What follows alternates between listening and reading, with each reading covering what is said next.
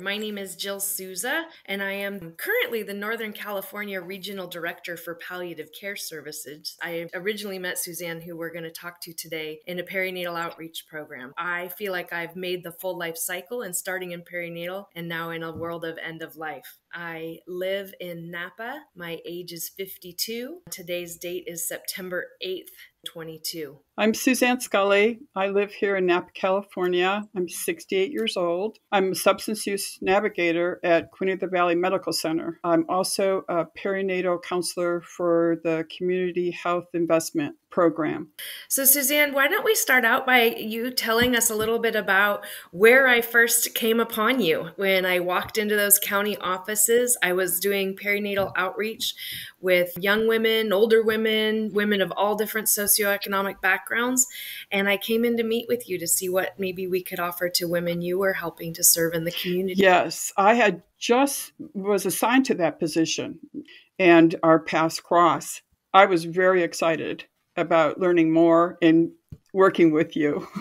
Absolutely. And then I think further down the road, Suzanne, we crossed paths again as we opened up a program for substance abuse counseling within the hospital. And let's talk a little bit about what that Yes, looked like. And so I think that came from a needs assessment that was done for our community. My supervisor, Carlos, at the time, came to me and said, we have a position here that we would like you to fill. It's at Queen of the Valley Hospital. And I said, no, I'm not your girl. I don't like doctors. I don't like nurses. I don't like hospitals. And he said, you'll be working with Jill. And I'm like, Jill? And then you and I got together and you thought that I would be a good fit. So I found the courage. I showed up every day. People got to know me. They were so welcoming. Probably after that first year, I was so surprised that whatever anxiety or whatever concerns I had, they were all in the past now. You were so supportive. And one of the things that they said in that orientation, they spoke about a sacred encounter. And I had never heard that expression before. Throughout the years that I was working, I met so many alcoholics and addicts. If I want to meet them in a sacred encounter, I need to come to that with compassion and dignity for them. And I can't do that with judgments. We've come a long ways with talking about alcoholism and addiction from moral failings to a disease. And right now they're classifying it as a disorder. I was working with a young 20-year-old.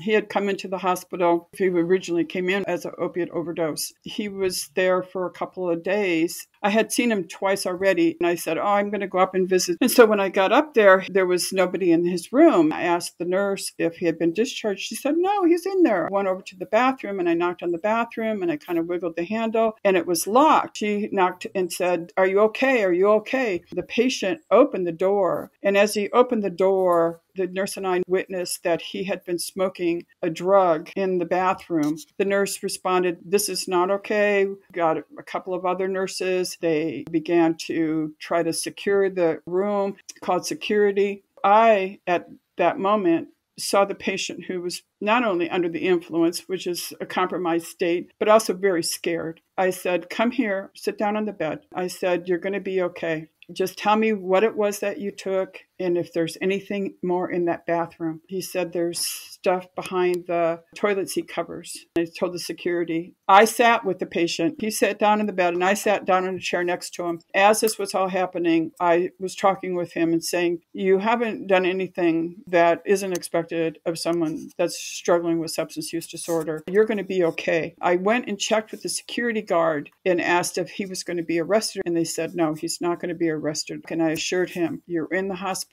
and this is a safe place. After this is taken care of, you're going to continue to receive the medical attention that you need. How great that you were there and able to really de-escalate the situation and help that person feel cared for. The less judgment you have, the less shame they have. That is creating the sacred encounter. They come back and they say, you saved my life. And it's like, I don't know if that I saved your life. I think you saved your life. You're the one who actually did the work. I was the one who was with you when the conversation started. And so they'll smile and they'll say, okay, that's my job, is to start that conversation.